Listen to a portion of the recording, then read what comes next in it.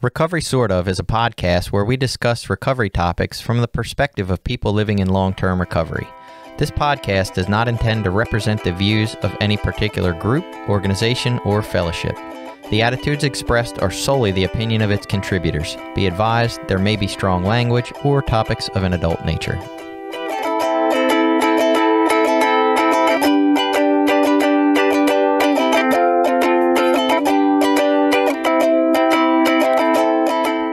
Welcome back. It's Recovery Sort Of, the podcast. I'm Jason, a guy who loves to learn about other meetings. And I'm Billy. I'm a person in long-term recovery. I'm Carolyn. I'm also a person in long-term recovery. And today we have Molly. Hi, everyone. Hi, Molly. Sorry, I botched that a little bit, but that's all right. Welcome to the show. You're going to tell us about Marijuana Anonymous, which is fascinating. Can't wait to learn more about it. So without any, extra stuff, let's just get right into your story and tell us how you got here. Awesome. Okay, so my name is Molly. I'm a gratefully recovering addict and human being who works Marijuana Anonymous. I am an addict of all trades, so AA, NA, SLAA, I've been to them all, OA, but Marijuana Anonymous is where I found my home and my people. Because stoners are awesome, but stoners in recovery are even cooler because we can actually finish a whole conversation. I've been sober for 2 years and 8 months. My introduction into MA was through my mom. She, was like, this stoner addict behavior is no chill for you and for us. And I was still living at home.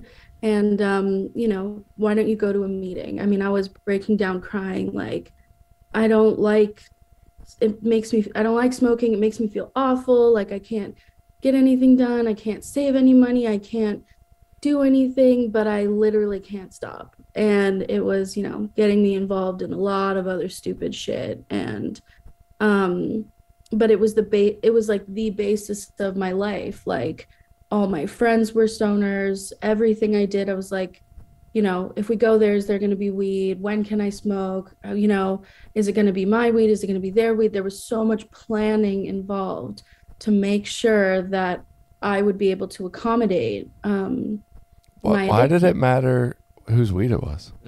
Oh, because it's like, if it's going to be theirs, then I won't bring mine, because why share my stash if I can just smoke theirs? Okay. I thought you were worried theirs was going to be like shitty weed or something. Right. I mean, I wasn't your lowly peasant weed. I wasn't a pretentious stoner. Those people who are like, high grade. This is good. Oh, no. I was like, as long as it's weed, it's cool. But I mean, I was, struggling college student living at home. So money was, the basis for making. If I had enough money and I had weed, let's hold on to that as much as I can. Right. So if it's other people's weed, that was sick. That was awesome.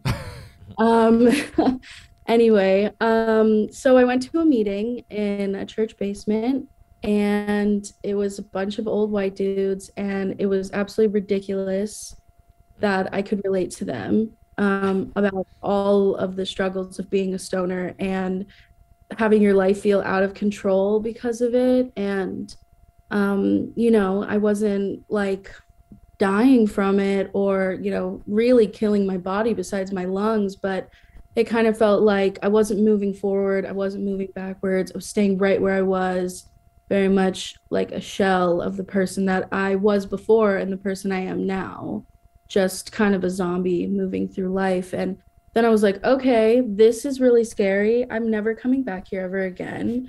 I don't like that there's so much self-awareness happening. I'm just going to shut it out.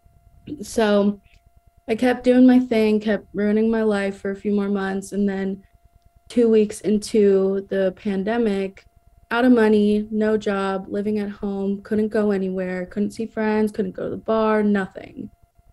Dispensaries being an essential business in California. They were open, but I didn't have any money and couldn't steal any more money without it being noticeable. So I was left to my own devices and came back to Marijuana Anonymous. That's where I met my sponsor during my very first meeting back. And it just took off from there. During my recovery thus far, I've started meetings for young people in recovery in Marijuana Anonymous, which have been really like such a beautiful experience to work with minors and adults in recovery, who are like around my age instead of just 60-year-old white dudes in meetings. Um, and really opened me up to a lot of really great service. Then I worked at the district level in my district, doing treasury and that kind of stuff. And then I've been the public information trustee for Marijuana Anonymous World Services for about 6 or 7 months now.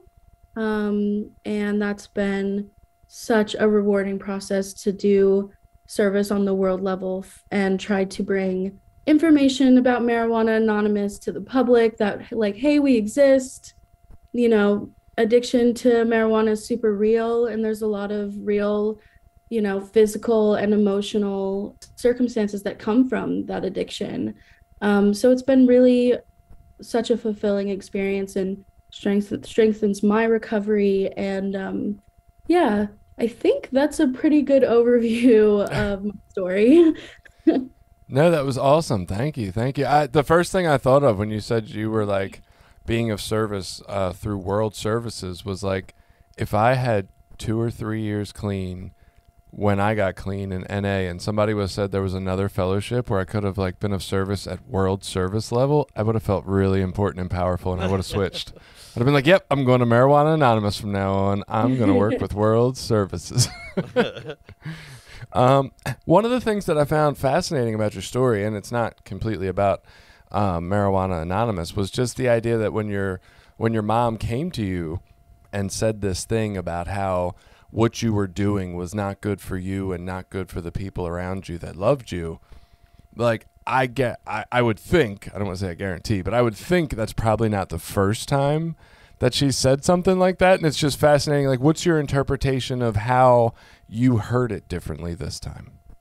I think it's that beautiful like gift of desperation, where we had so many conversations, some starting with me being, really angry and defensive about, I know what's good for me. I know that smoking weed all day, every hour on the hour is really good for me. And you don't understand. You don't know what it's like to be me and to go through all the stuff that I was going through.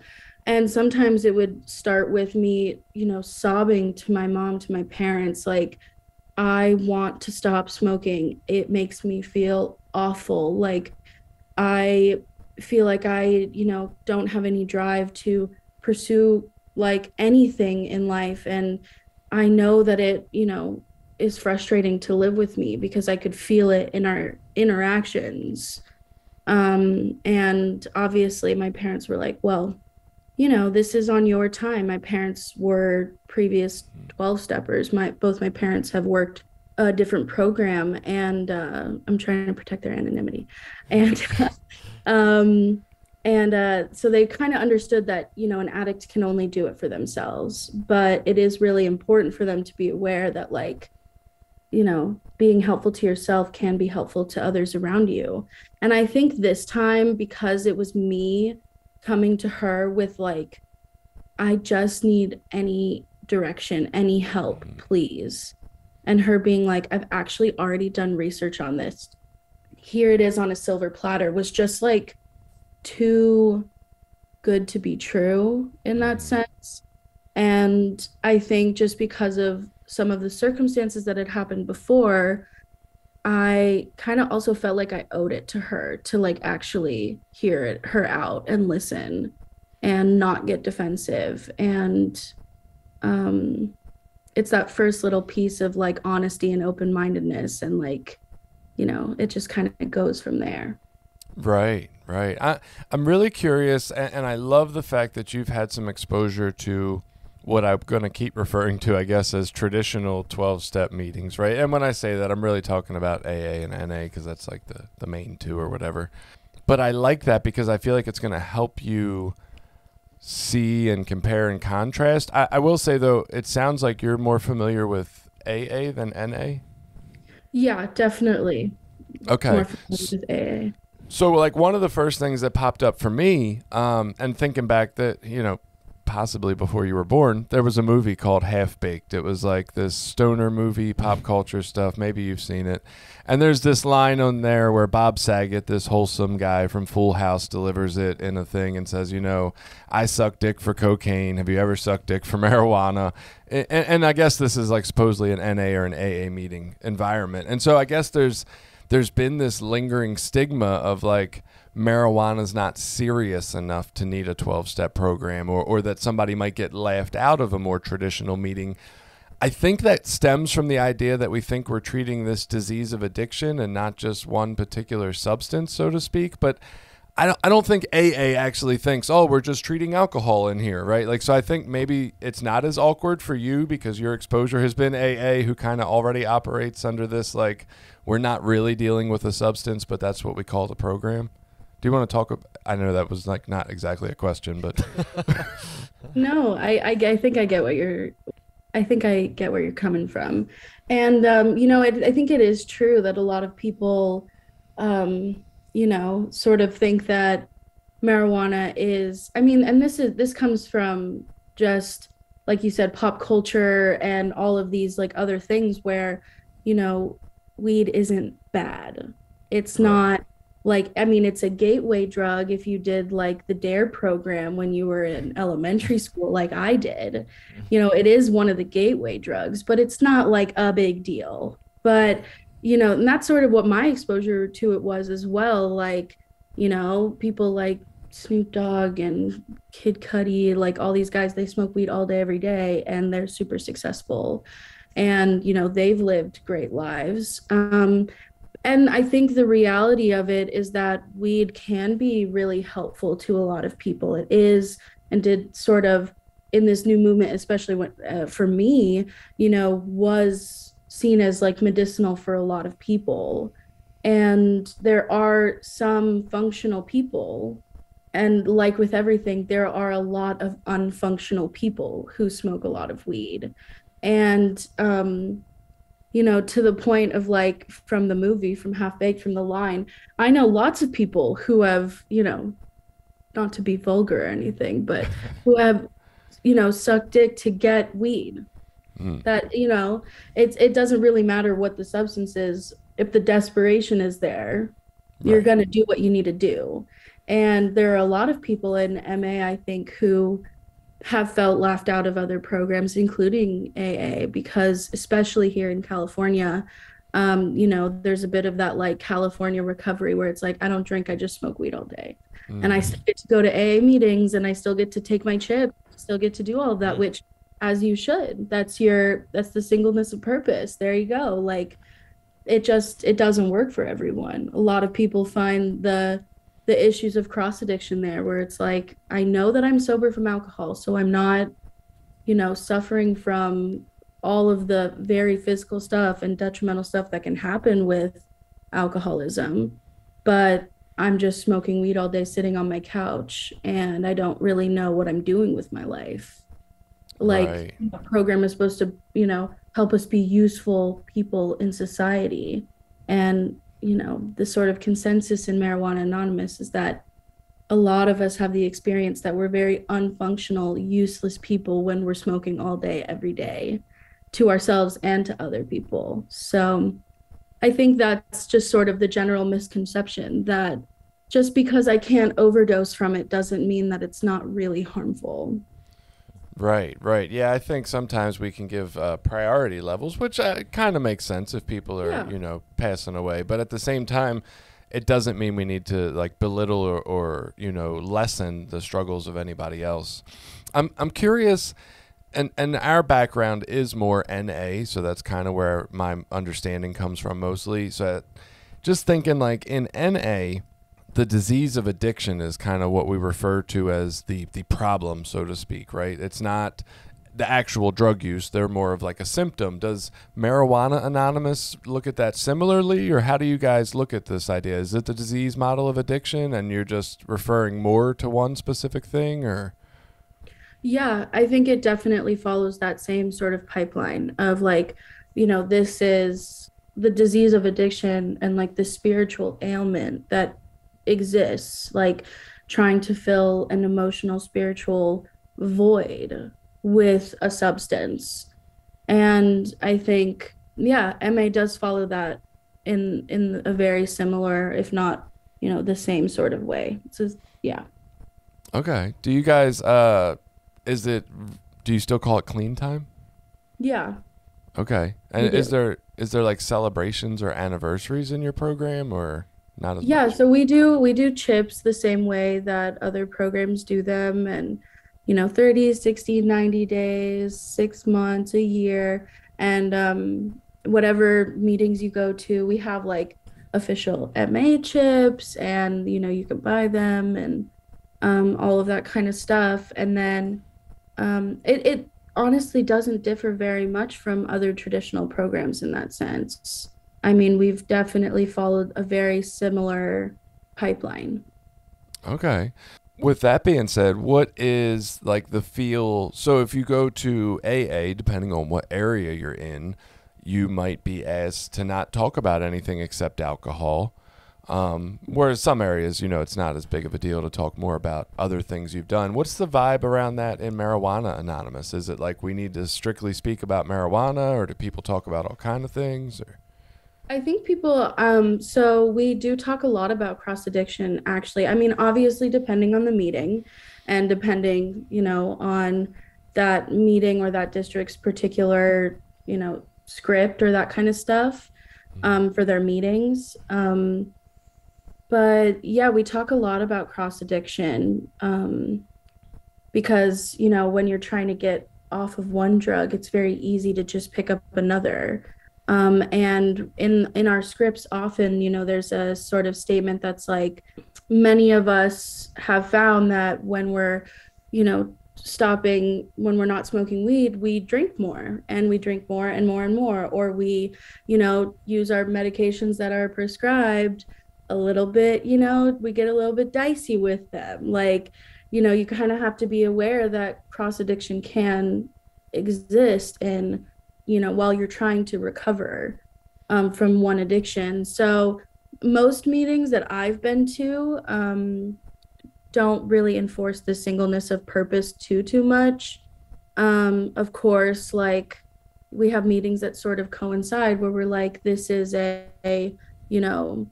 this is like a relationship topic meeting in MA. We're talking about how relationships, which of course you can see that in like CODA or in SLAW, like those other sort of smaller programs that do talk solely about relationships, how they can sort of intertwine in a singular meeting. But of course, most people are there to recover from weed. So the sort of cross addiction, I think it would be pretty similar in a sense where people are like, I know this is an NA meeting, or I know this is an AA meeting, but I really need to talk about this. And this is my home group, or this is the meeting that I was able to get into, and I just need to share. That's sort of the vibe around it as well. Molly, are there a lot of people that, or even a good portion of the people that attend MA, at least that you're familiar with, that are strictly there to solve for their marijuana addiction, but continue to drink or use other substances recreationally? Or is it like a total abstinence model?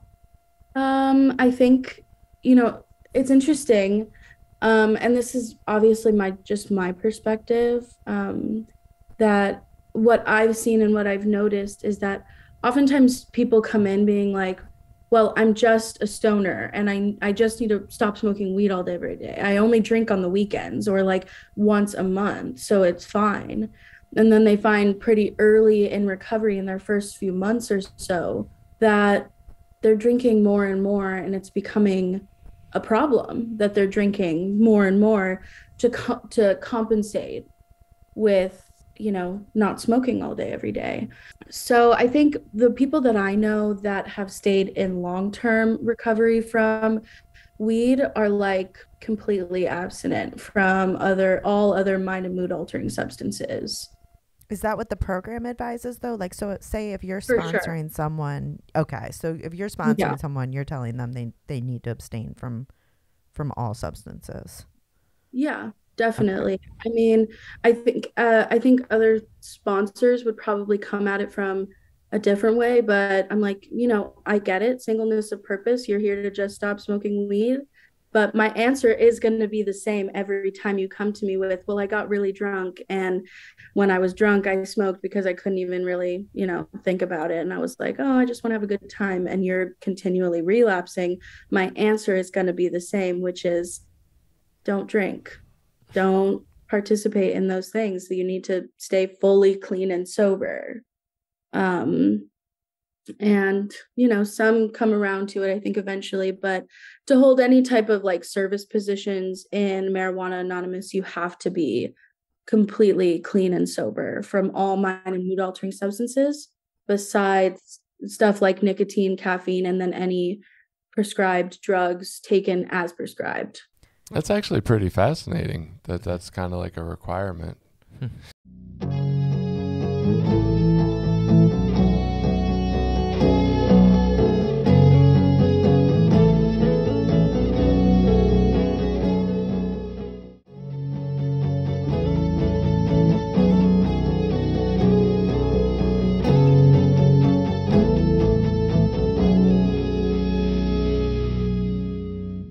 So I'm curious, is there like any, and I guess I feel like most of this happens in person, and it sounded like you do mostly virtual meetings, but I'm curious if there's any vibe of like conflict between this person celebrating and we don't think they're actually not drinking, or this person celebrating and we all think they're using their pills wrong, or like, does any of that happen in Marijuana Anonymous? Because I've seen a lot of that in other places. Yeah, it does. I think it Okay. happens. I've been to quite a few in-person meetings. I have some around me and that kind of stuff, especially as the world has reopened. But I think it's very similar to that in other programs where you can sort of sense or like get that sort of vibe from someone that maybe they're not fully, being honest about their experiences. And a lot of people will come at it with, judgment, like, oh, that person probably shouldn't be taking a chip, or I don't think this person should be sharing because I think they probably did smoke in the last 24 hours, just based on their share. And then at the end of the day, like AA, I'm not sure about in NA.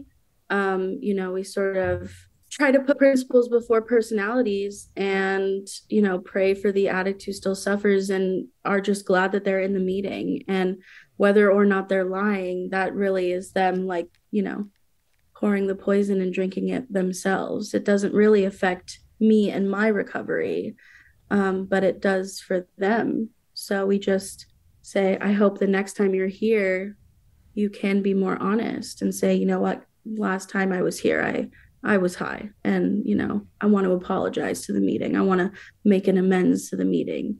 Or they just do it in their living amends, and we can see the change in them. But yeah, I would say that it's very, very similar. That sort of like, I can see it, but we don't really say anything because they're here for just any amount of hope from other people. Right. So I'm curious with the kind of recommendation that people are free of all mind and mood altering substances. What is like, I guess the promise of your program, or what your program says is possible? Like for Narcotics Anonymous, they say that any addict can stop using, lose the desire to use, and find freedom from active addiction or whatever, right? Like, and AA has its own version of some different promises. Like, is Marijuana Anonymous's stance that you will be free from marijuana, or that you would be free from everything? Since it seemed like there was a little bit of that in the program.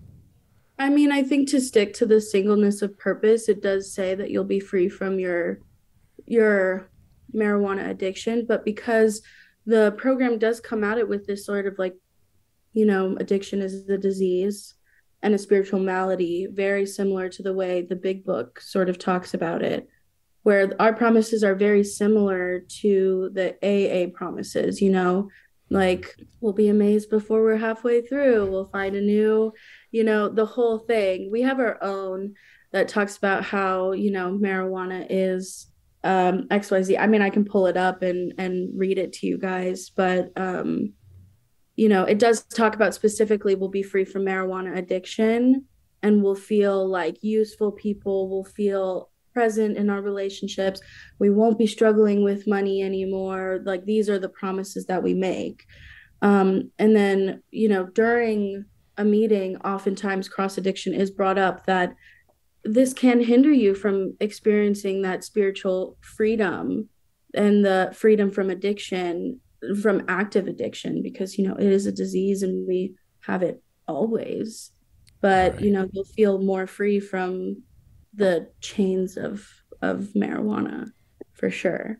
And that it can definitely get in the way of that. That's pretty much sort of the vibe. It's like, we know that this is singleness of purpose, and we want to stay to that. But at the same time, we definitely think that it'll take you a lot longer to maybe a lot more struggles to get to that freedom that we're talking about if, you're actively in other addictions as well.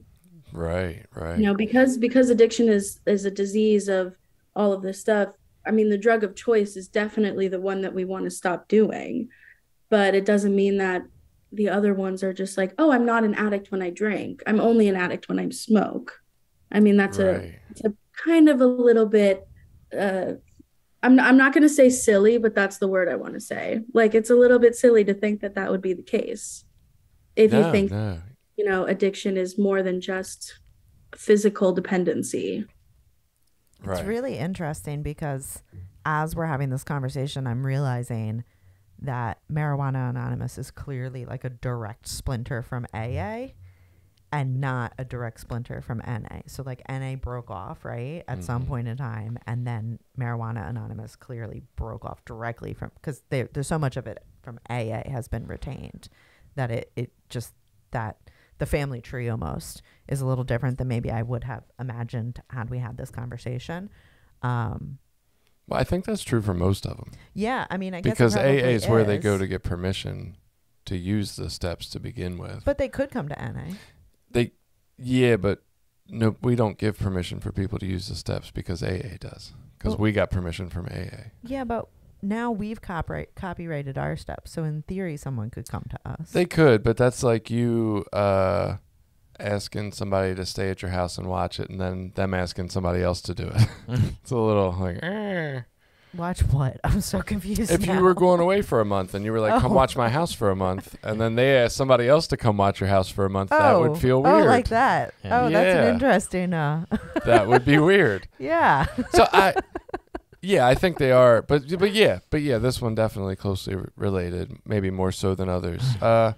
Molly, you said the meeting is kind of, or the program at least, is more like a traditional 12-step program.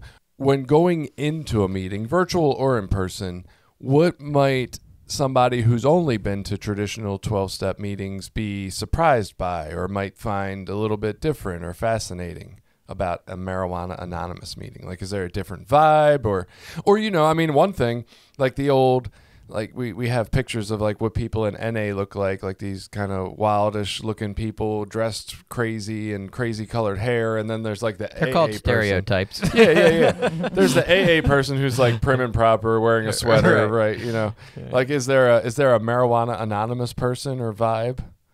I mean, I think it would be very similar. Hippies? Baggy pants and a chain wallet. Yes. Tie-dye. Grateful Dead shirt. I mean, it's interesting because MA, it started in San Francisco. So the When? vibe, Molly, do you know the year?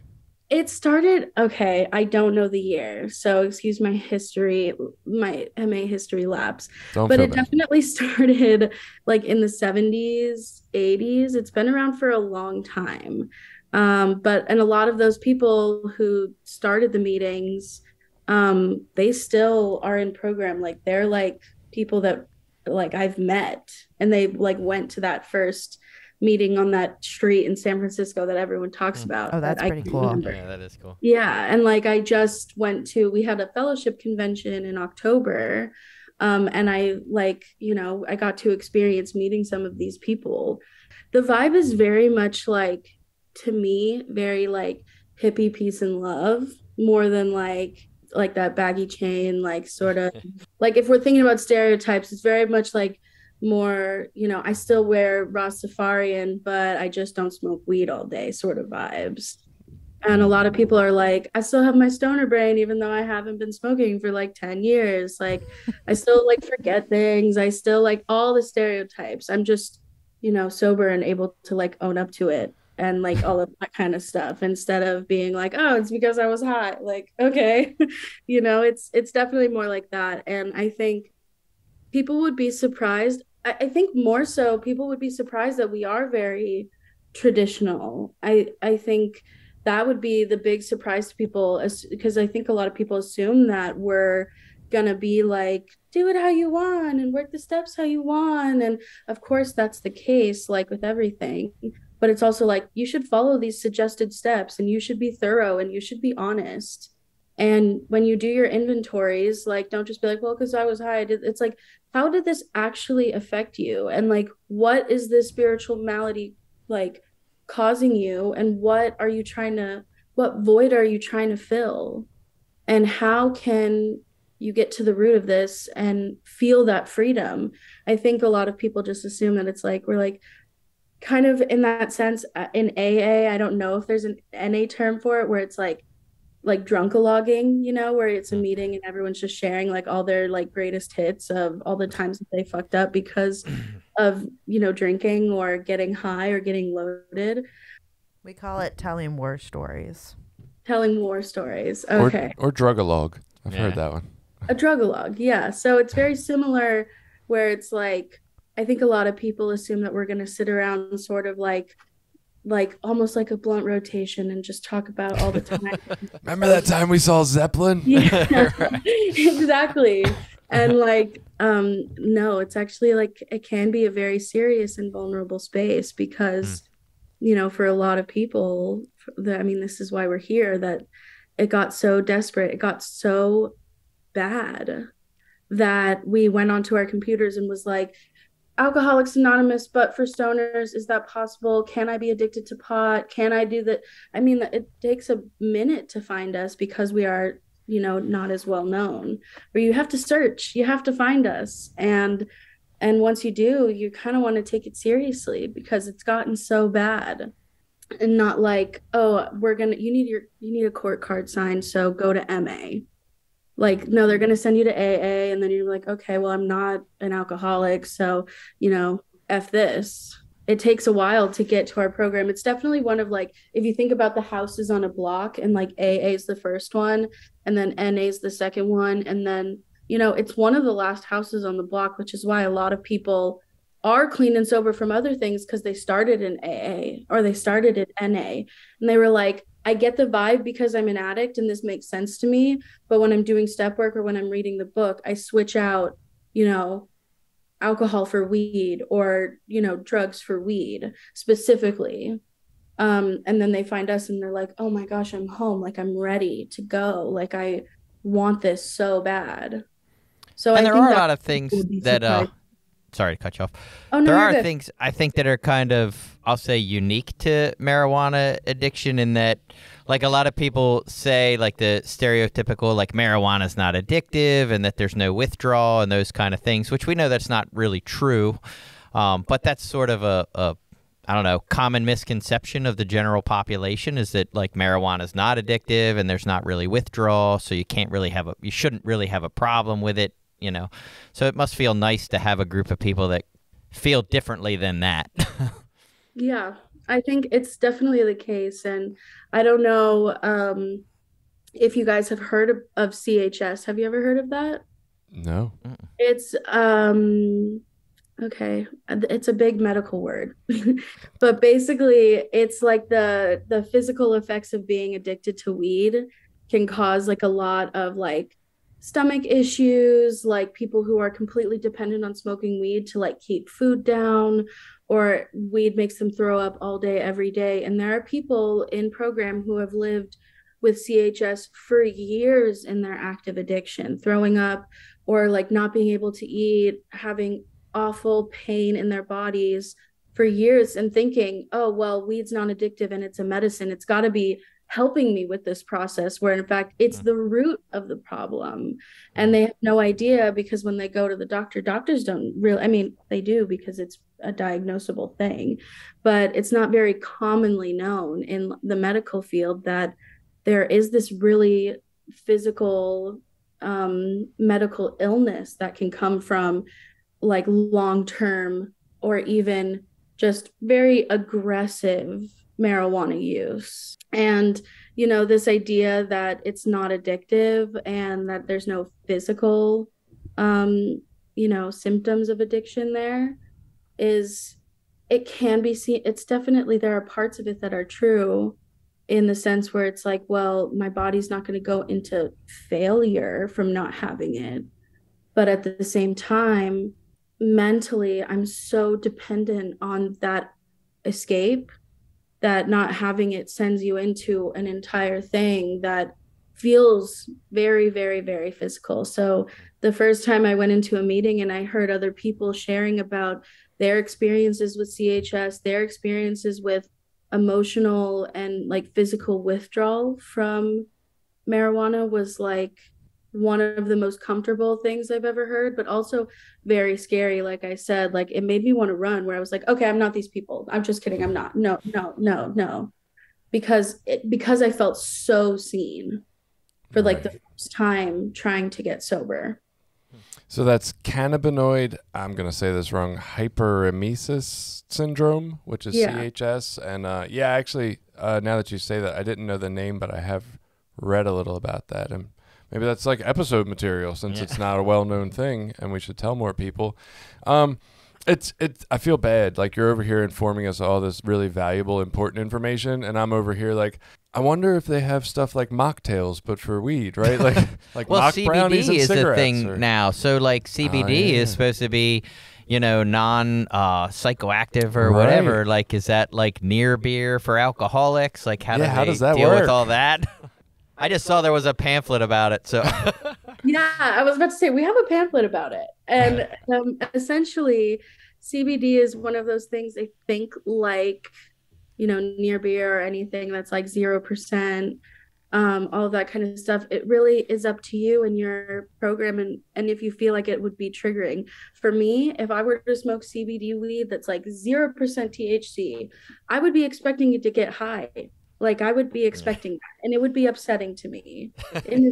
But like, I'm also still kind of a baby in program, where like I haven't been sober for very, very long, and a lot of things could still be triggering to me. So I'm like, I'm not going to touch that. And currently there's no like big pull to like do some research and figure out if it's super triggering for me personally. But I know some people who are like, I use CBD drops because I have chronic pain, and that's why I started smoking weed in the first place, because the medicinal effects of it, which generally come from the CBD, are really, really valuable to me. And that's sort of like up to you and potentially your sponsor, their guidance on it, and then maybe a medical professional, if you have access to that, to have like a full conversation about using CBD in a medicinal way instead of using it to try and cope with not being able to get high, because you may find out that it's really upsetting that you're using CBD and you're going to the dispensary to get CBD and you're not getting weed like with THC in it, and it's really upsetting. So it's sort of that line, like with anything, it's like, is it going to trigger you specifically? No, go for it. If you think so, probably stay away from that. So AA's got the big book, NA's got the basic text, and of course I don't think either of those books are actually titled that, but that's what they're known as pretty widely. What is the literature for Marijuana Anonymous like? Yeah, so we have a book called Life with Hope. And we also have a Life with Hope workbook that sort of walks a marijuana anonymous, a marijuana addict through the process of the 12 steps, sort of referencing back to Life with Hope. And Life with Hope is very similar to something like the Big Book, or what's the NA's literature called? Sorry. The basic text. The That's okay. basic text. It's very similar to that, but obviously it's specific to the marijuana addict experience of, the very first page of Life with Hope talks about, we tried to control it. We told ourselves we're only going to smoke, after work, after school, on the weekends, or we're only going to smoke other people's weed. We're going to hide it here and here and here and here. But then you hide it when you're high, so you can't find your stash, so you go buy more, and then you find it later, and like you get back into the cycle. Like we've all tried to control our using that way. And the first time I read that, I was like, oh my gosh, I've done literally every single one of these things to try and control my using. And it goes from there into, a lot of that very specific, like what stoners would feel, or like, marijuana addicts would feel in their active addiction, what that insanity looks like for them. And you can access Life with Hope like on our website, and you can order it on Amazon. And then we're about to come out with a daily reader. We've been working on it for years now. And like all the literature just got approved during our last conference. So like it's going to be coming out hopefully within the next year or so, which is going to be great, like written by people that I know and love. And it's awesome that we have such a broad amount of literature for such a small meeting space.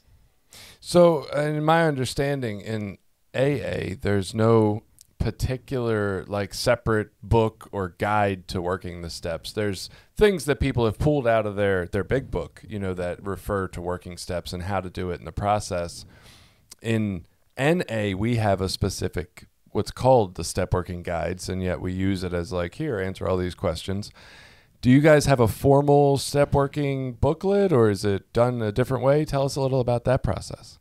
Yeah, so we do have a workbook that you can get and access, either a physical copy. We also have an app, like a Marijuana Anonymous app, that has access to all of the literature, the entire Life with Hope book, and For the free? entire For free? for free.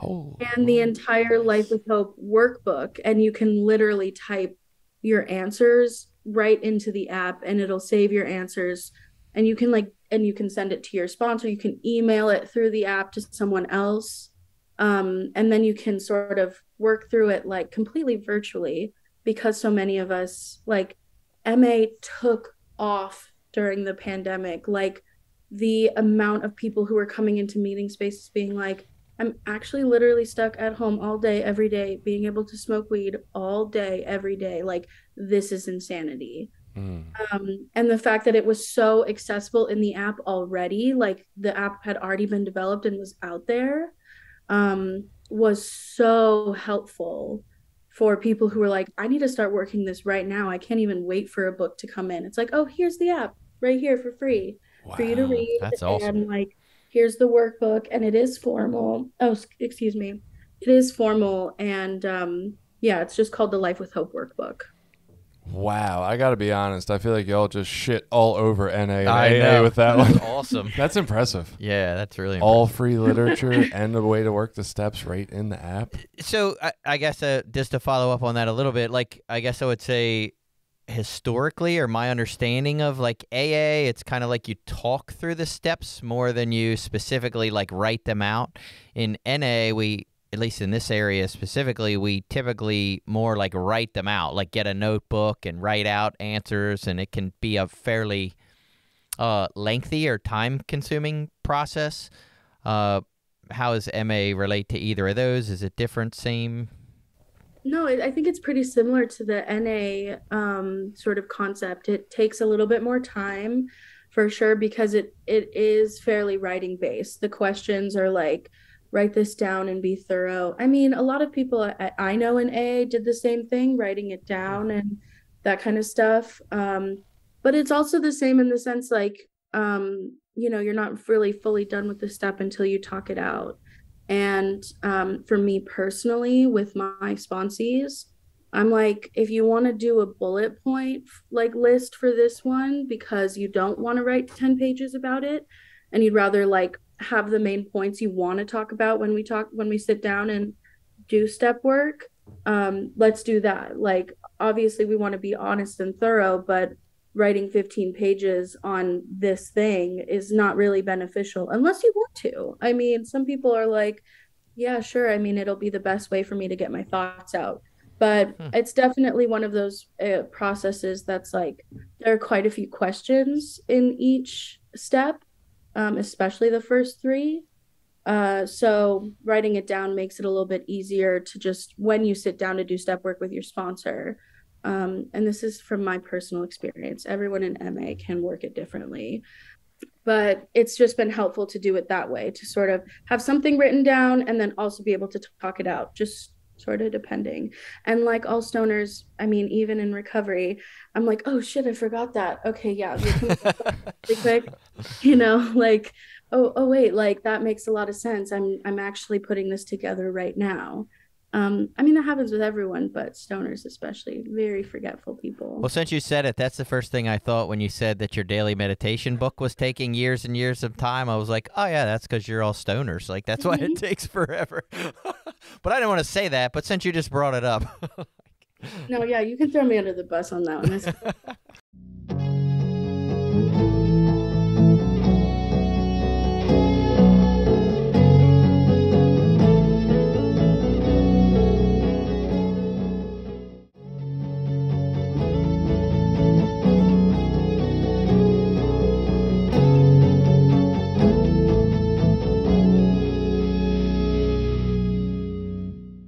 So I'm going to take an assumption here and assume that all this looks pretty similar to what it looks like in the other fellowships that maybe we're all more familiar with. But just to ask, just to be curious, does the idea of sponsorship and having a strong network of like peers, like do these things, are they really prevalent in the Marijuana Anonymous program? And so, and in fact, a dual part of that question, I believe in NA, sponsorship itself isn't mentioned in the basic literature, I guess. I mean, we have a pamphlet about it, but it talks about it being like informal in nature or like implied in nature. There's a word they use and I can't think of the right word, but it's not like a formal practice. We don't talk about it, lay it out, talk about who has to be your sponsor or that you have to have one.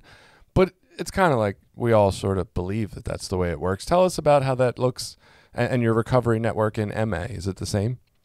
Yeah, it's very similar. I mean, I think like with other programs, we have like a spiritual toolbox that we definitely suggest, that's recommended. And that's, having a strong network, connecting with fellows, having people that you can reach out to, and then having a sponsor. And we have this on our website, we have like a find a sponsor thing that you can fill out. And because MA is not like I can find a meeting in every city sort of vibes, the way that I could pretty much find an AA meeting anywhere I go, it's hard to find an in-person sponsor, like someone that I can even just drive to in like an hour. Sometimes people are in such remote parts where the nearest city doesn't have MA meetings either. So we have like a find a sponsor page that you fill out. And then one of the people who does service for our program will connect you with someone else. And you can do it with as many people as you want. And people who are willing to sponsor and willing to sign up will give their name and their number and are like willing to have people reach out to them for potential sponsorship. And it's been a really helpful tool, especially during the pandemic when was like, I need a sponsor and I want to work the 12 steps, but I literally couldn't even drive 15 minutes to go see someone. So, I think it's been sort of that find a sponsor thing came out right around the pandemic. I think because of that, but it really helped people in program find those resources. But like with every 12 step, we're like, if you hear someone's story and you like their experience and you want what they have and they're willing to sponsor, go and talk to them after the meeting. Reach out, ask for their number, try and connect with them, and hopefully you find a connection that works for you. It's very similar to other programs in that way. It sounds like MA has done a much better job of making use of today's technology than maybe NA or AA, just with this app, this interactive app, and the find a sponsor functionality on your website. Yeah, I was actually going to speak to that too. I was wondering if maybe the difference is AA and NA have been around for a long time, and so the people that sit on our boards are old white men. Mm-hmm. Yeah, NA was 53 and AA was 35. Right. So I'm just wondering it's if a younger generation. Maybe. Well, yeah, maybe the people in the service positions in MA, since it's not so well established and so long standing, maybe there are a lot of younger people who are thinking through these ideas of like, hey, it's 2023. Let's like act like it. Or they're just not stuck with their old ways of doing things. Like, this is the way we've been doing it for 40 years, so we can't change. I see people on the there's a NA Facebook group in this general area that we're in Mali, and I'll see people occasionally post on there that they need a sponsor, and they'll get 30 responses saying, go to a meeting. Right. Yeah, that's pretty stupid. Yeah. I mean, I'm pretty online. sure. Yeah, NA still takes literature votes and stuff like that through carrier pigeon. So I mean, we are not on board with 2023 technology. I do want to go ahead. Oh, sorry. I was just gonna say, I think it comes from, obviously we have like those old timers in program that have been, sober in MA for 3 decades or, 3.5 decades, that kind of stuff. But I think it does come from having sort of this like younger sort of mindset and having younger people in program. I mean, there's a ton of young people in MA. Mainly because, weed is like 90% THC, like wax pens are crazy, like marijuana induced psychosis and CHS are skyrocketing because of like the hybridization, like all of that, like really sciencey weed stuff that happens that like sends people into tailspins after 6 months of using. So we have so many young people, and then people like me who want to get involved, and we go to the MA conference and it's a bunch of old people yelling at each other. Like, I love love the board that I work with, so if you're listening, love you. But at the same time, I'm like, this needs to change. Like, this is not appealing, this is not accessible, this is not helpful to a lot of people, so we need to get in there and change it. And there were people before me that were doing that. I've only been in this position for a few months, but all of this stuff existed before because our webmasters, our internet people, they're all like really dedicated to making this accessible for not just like our country, but other countries, I guess. I'm not laughing at you. I'm laughing at your description of that useful, like people who know technology and what's needed and all that. And I was thinking of like somebody who was running our web services in this area, somebody who like, probably doesn't know how to get his email forwarded from the website to his email. It's just like, damn. And it's not a knock on that guy. Like, hey, thank you for stepping up and being a service. But like, where are all the people who understand these he's things? not the most technologically advanced. Right. So I imagine that since it sounds like, you guys have this influx of younger people, but also quite a few maybe established 12-step members or seasoned 12-step members who've kind of migrated over to get some specialized, help or support for this particular issue, marijuana, right? I would imagine that all the old vibes from traditional meetings carry through, like, oh, yeah, we don't crosstalk around here and no dating in your first year. Like, are they strong presences in Marijuana Anonymous, or maybe they're more afterthoughts there? No, they're definitely, they're pretty strong in our program, and they're in all of our literature, that it's suggested not to get involved with newcomers in matters of romance or business, like very similar to that same, like to that traditional structure. And, we have non-crosstalk meetings and crosstalk meetings and, stuff that sort of opens up the space if you want to hear crosstalk, and there's a specific like script and format from district to district. I mean, it's sort of like there's a general script layout, and then like with anything, if you vote within your meeting or within your district that you want it to sound different, then you can do that. And here's here's the scripts that we provide, and you can change it. But yeah, very similar. Definitely, no crosstalk, and not dating in your first year is recommended or suggested, but talk with your sponsor, sort of thing. Yeah, what happens if you forget you're not supposed to date in your first year? Sorry, just being humorous. Just no, I was going to say, I mean, I think a lot of people do it.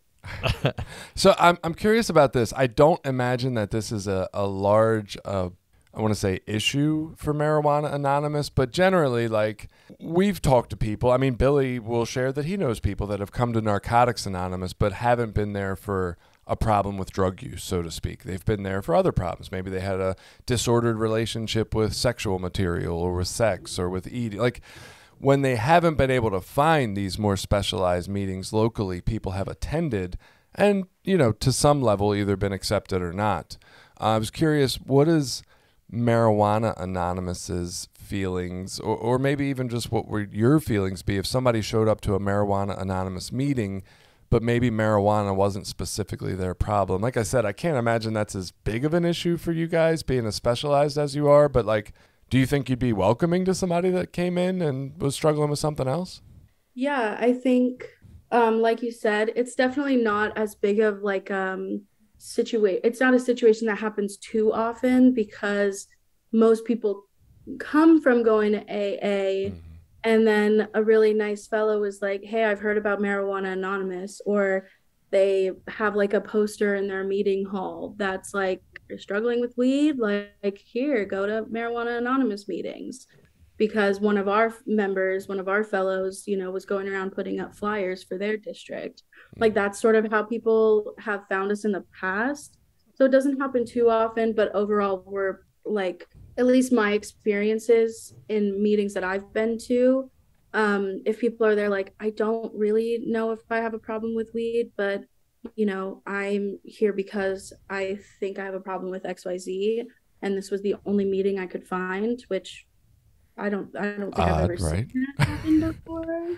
But if it did, I would assume that the people in the meetings and in the fellowship would be really accepting, would want to hear them out, let them share, let them experience our strength and hope. And then hopefully during any fellowship time after the meeting, they're like, hey, did you know that Alcoholics Anonymous exists? Like, they're the basis for our program too. Like, go there.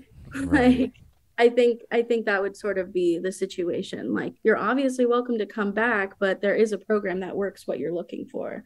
Like, a lot of people in MA, I think the overlap happens a lot with like vaping or nicotine or smoking cigarettes. And a lot of people are like, did you know Nicotine Anonymous exists? Like, you can go there. Like, that's a meeting space that you can go to. I've been to it. Here's some resources. Like, you can sort of find that overlap where they're like, well, I haven't been smoking weed that much, but I literally can't stop hitting my vape. Like, and I'm like, right. Yeah, also here's Nicotine Anonymous if you want to try it out, but definitely come back to our meeting. Like, we're happy to have you. And I didn't know that existed, so get on that, Caroline. I want Nicotine Anonymous. I'll connect you with some resources. There we go. Yeah. Sounds good, Molly. I'll take them. Yeah. Well, and you brought up an interesting thing that I didn't really think about. I guess as we've seen, like, the legalization of marijuana and the potency's getting way higher, and them incorporating marijuana into anything you can think of now, lollipops, gummies, food, vapes, everything. I guess with the potencies and everything getting so much higher, that really probably does create a lot of problems for people. Wait till they start putting marijuana air. Right. Just buy the air. Just inhale it. Right. Just breathe it in. Right. Yeah, it'd be perfect. They'll just smoke in a bag. I mean, stoners will do that on their own. Yeah. Right. So they're like, why buy it? I mean, we're very frugal people.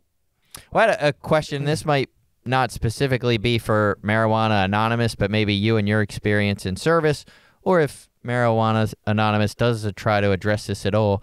So I guess, access to treatment sometimes for just like a straight marijuana addiction can be kind of challenging. Like, of course, we hear so much about opioids and opioid money and treatment for opioids, but there doesn't seem to be that funding stream or funding source for people with just a marijuana. I say just, but that people have specifically a marijuana addiction. Do you guys know of, or do you know of any resources for that sort of thing, or how do you encourage people to get into treatment? Yeah, that's sort of like one of the biggest parts of the service that I do. And so we do have like an H&I program as well, which is hospitals and institutions, and we do a lot of outreach, which essentially can look like cold calling hospitals, institutions, that kind of stuff, being like, hey, we exist and you can, use this as a resource to inform yourselves and your staff on marijuana addiction, marijuana-induced psychosis, CHS, that kind of stuff. And like cannabis use disorder, which is what can happen and what you can get diagnosed with if you go to the hospital and say, like, I am a marijuana addict and it makes me feel awful. They can diagnose you with cannabis use disorder. In terms of like a rehab or like a facility, generally the programs that they're going to work are obviously AA or NA. And then for the specific marijuana addict who's in rehab, they often are, sort of doing that sort of code switching, like I was talking about earlier, like thinking about like writing in weed instead of alcohol when they're working program in a rehab.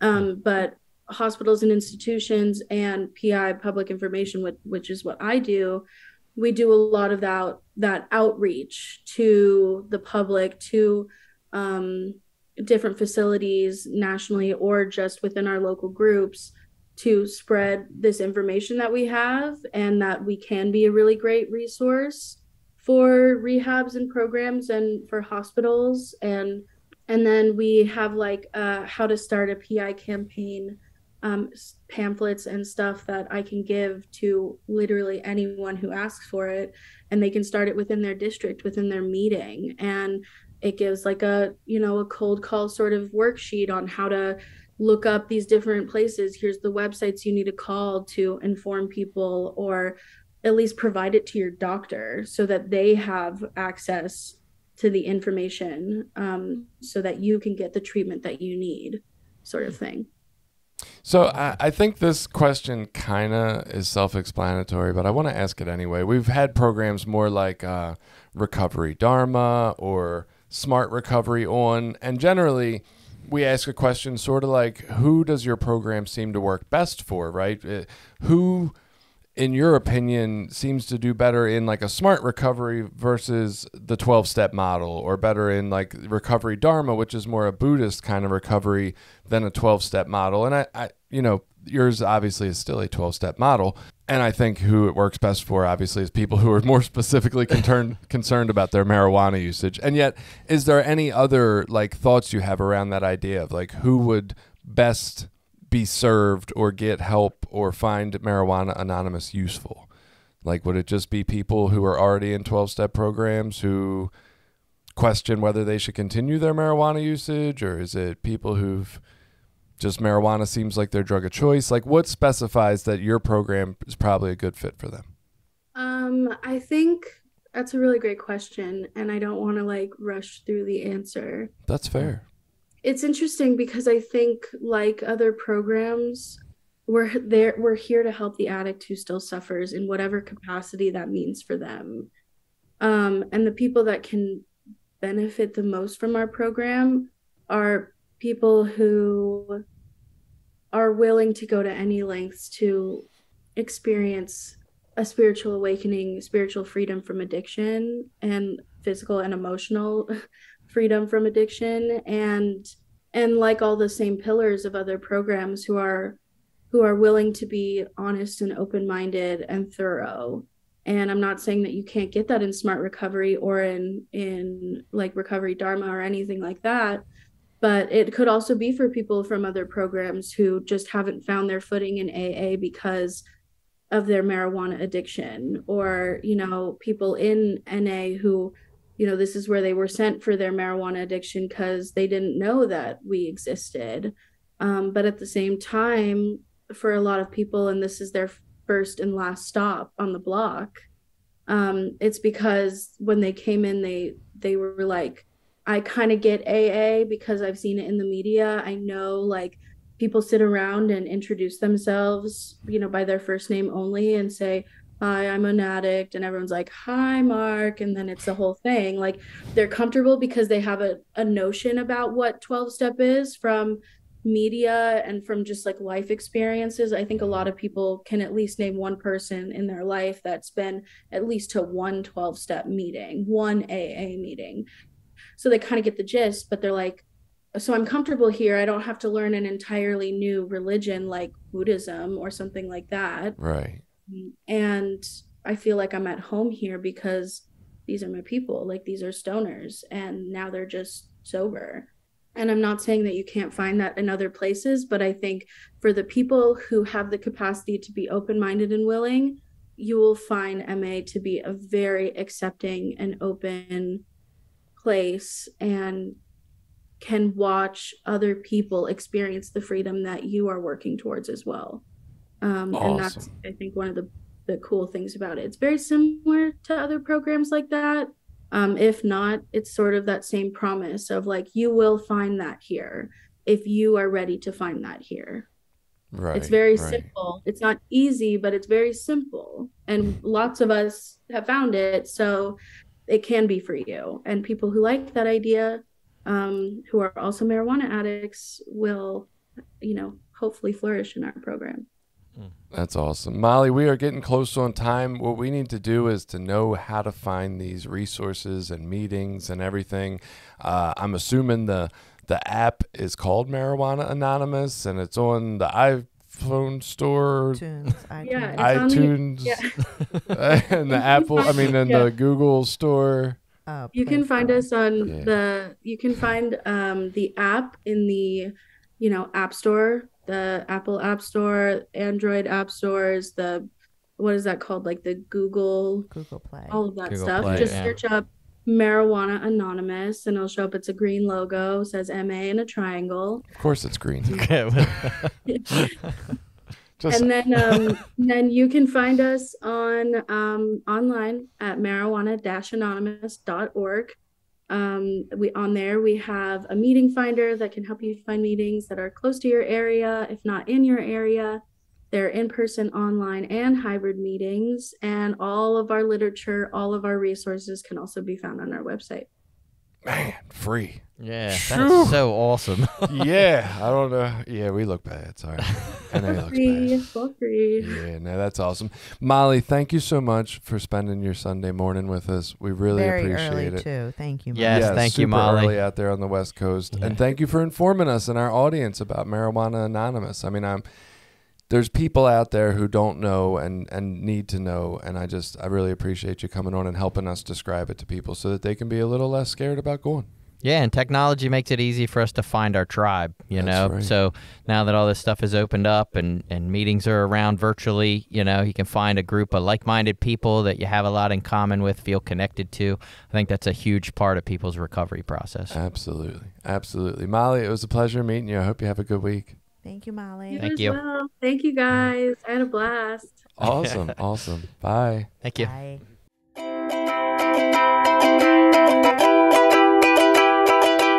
Did you like this episode? Share it with people you think might get something out of it. Check out the rest of our episodes at recoverysortof.com. Also, while you're there, you can find ways to link up with us on Facebook, Twitter, Instagram, Reddit, YouTube, anything. We're always looking for new ideas. Got an idea you want us to look into? Reach out to us.